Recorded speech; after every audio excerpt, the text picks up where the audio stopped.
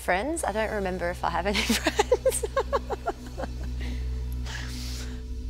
My sister has recently moved to Melbourne and I haven't been to her house, and I don't know if I have time to go to her housewarming this Saturday night. I need to be reality checking that and call her today and apologise and ask her to invite me over and tell me the address.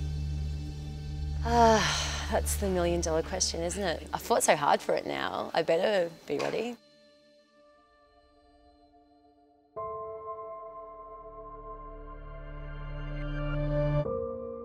My job and my passion around city making has always been a much bigger part of who I am than, say, just what pays the bills.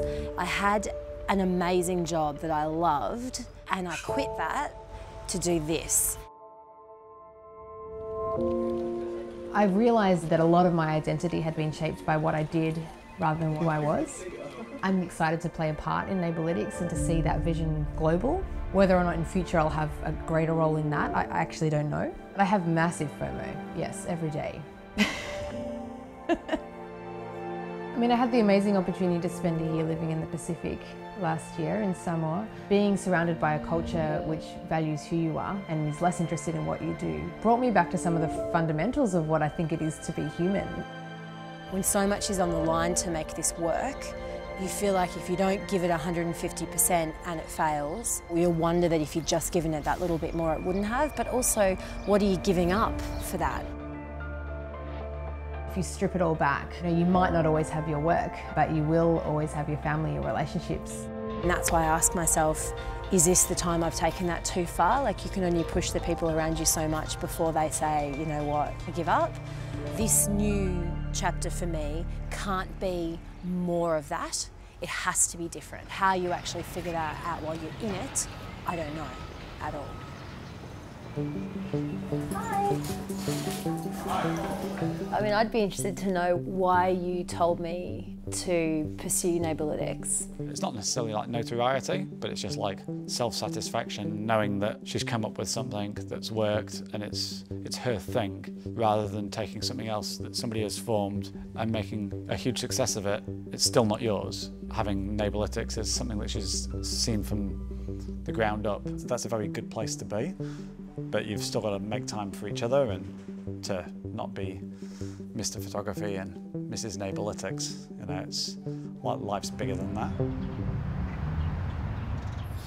I grew up living all over the world. My dad was in the army, and so I've always been fascinated in identity and how that plays out in like a neighbourhood or a town, and then also a city and a country level. I spent some of my teenage years in Kenya, Zimbabwe, in the UK, and the experience that you have when you grow up in a lot of different places is you start to question why things are the way they are. When town planning gets it wrong.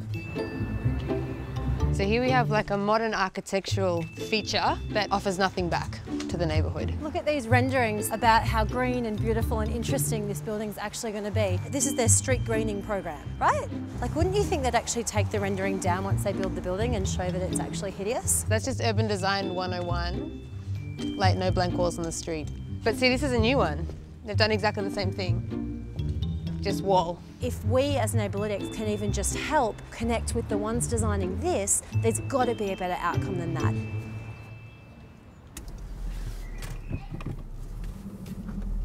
There was a time at the beginning when one of the Blue Chili advisors said to us, what if in the future Zara start using your tool to decide where to put their next store? And Lucinda and I were horrified and we're like, well, we're not going to let that happen. And she said, but you won't be able to control that. What do we do? Do we let them buy it anyway for their own purposes? Yeah, I don't know. I'm sure as hell not going to be busting a gut for that kind of business though.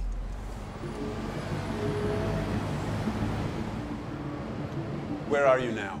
They want to see the number of bedrooms that competitors have. They think they just want a digital version of the kind of data they're already getting, but we have a new type of data for them that they haven't seen before. That's great, but you can't find that out. Yeah. People don't know what they don't know. You need to map what today's journey is. Yes. If I'm going to map out, I'll do it on the plane. I'm going to Vietnam on Monday, just for a week with my husband. 2.5 years after we got married, it's our first holiday together. It is our honeymoon. While I'm away, Lucinda's in charge. Where are you flying to? Abu Dhabi? You're promising everyone you're going to do all of these things on the plane. Very fast. Did you see I knocked up a whole website in 45 minutes? I'm teasing. Lucinda will be moving forward, framing up how we recruit potential customers that don't know anything about us. The development managers literally only care about sales. The vitamin, yes, it's incredibly important, and that's your vision and your mission as a startup, but you're making massive assumptions, which is fine. We all do it. Removing that as much as you can of that bias lens. Let the customer-centered design process work. Like, I know hundreds of property developers, and I've worked with so many different agencies that I think I know their problems. We might know what vitamin to sell them, but we need to focus on the real core headache problems first. So we'll be going out to our partners to see whether they can identify people in their ecosystem who are totally outside the people that we might have come across so far. We also want to reach out to some other agencies. We'll try and have 5 or 6 interviews done in the next fortnight, but we've got to keep moving on the product at the same time, so it's something that we have to address pretty urgently. We need to focus on what we can build in the long term.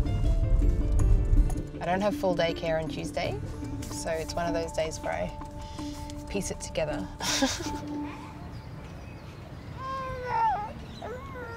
This week I'm really just paying a lot more attention to deliverables and where we need to be. Jess isn't away for too long, but 2 weeks in the scheme of how fast we're moving right now does actually feel like a long time. All right, you're gonna race me? You're gonna race me? I'll need to set up the meetings, and if we're able to arrange them quickly, then I will. I love the web of new relationships that's forming around the whole product, and that's really exciting to see.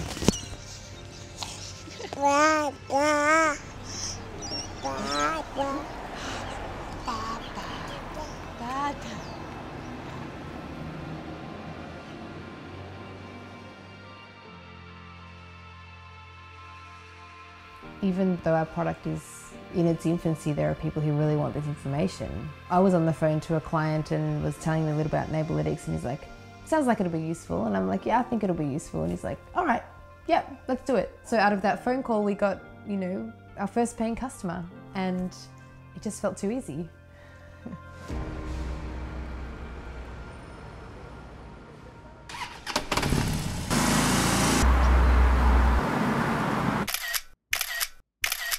I didn't even take a computer. The honeymoon was amazing. It felt like it had only been, you know, months since we've done it before, not years since we've done it.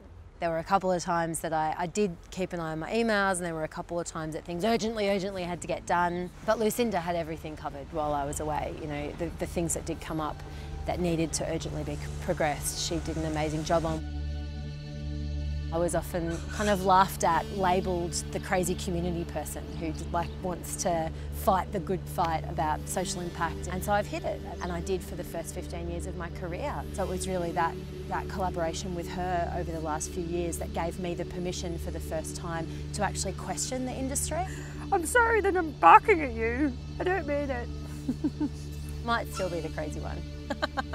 Everyone knows, and all my friends, all my family, they know what's going on. They're getting updated regularly. I have a big cheer squad of people who are excited about what we're doing. So we're going to my sister's house, and I haven't actually spent any time with her at her house since she's moved there. Michelle!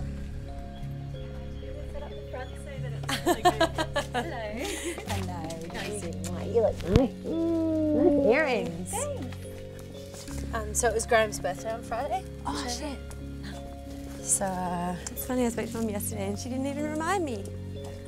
Because you missed it. How am It was I ever already gonna too remember? late. Yeah, true. Oh, he's so good at remembering birthdays. Because you know, I was up there on Wednesday, Thursday? No, Thursday. Oh, yeah, yeah. Yeah, I've just gone back.